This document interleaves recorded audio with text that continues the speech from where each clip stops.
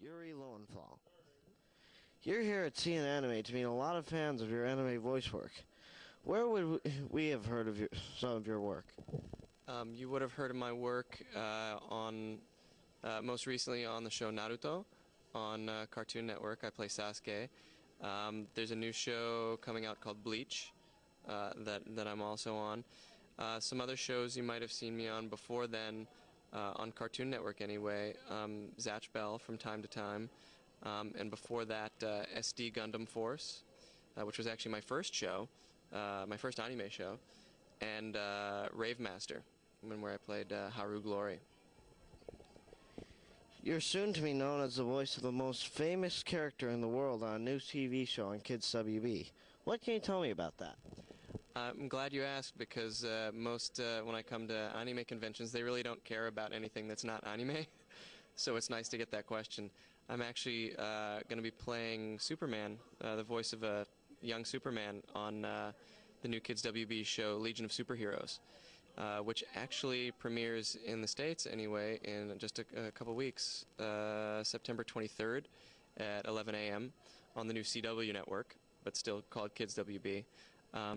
It's really huge because I grew up reading a lot of comic books, and superheroes and cartoons and comic books have been everything to me growing up, and to actually get to play this part is still kind of unreal.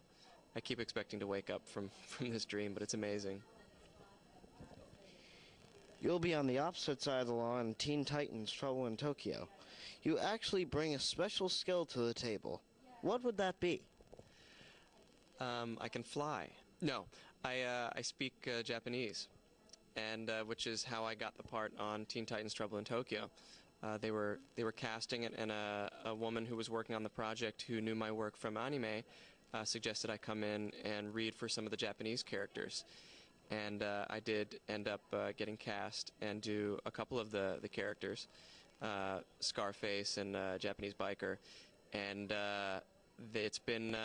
it was a lot of fun. It's I saw the film, or the sort of a 3-episode arc, or that they're sort of putting together as a film. I saw it recently, and it's terrific, and it's really funny, and it's anything that a Teen Titans fan would want. And then finally getting to go to Tokyo with as much sort of loving care and fun they've treated Japanese culture with on the show. They finally it comes to a pinnacle in Trouble in Tokyo, and it was a lot of fun. I had a blast. You are fluent in a number of languages, aren't you?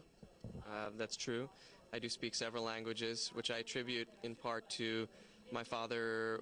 Used to work for the Foreign Service, and so I grew up in a lot of different countries, and we traveled around a lot. And my mom actually grew up in Austria, so her first language is German.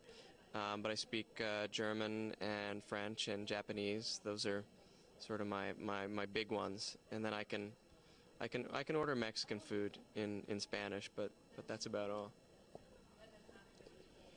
You also have a successful career in playwriting as well. Can you share a little bit about that?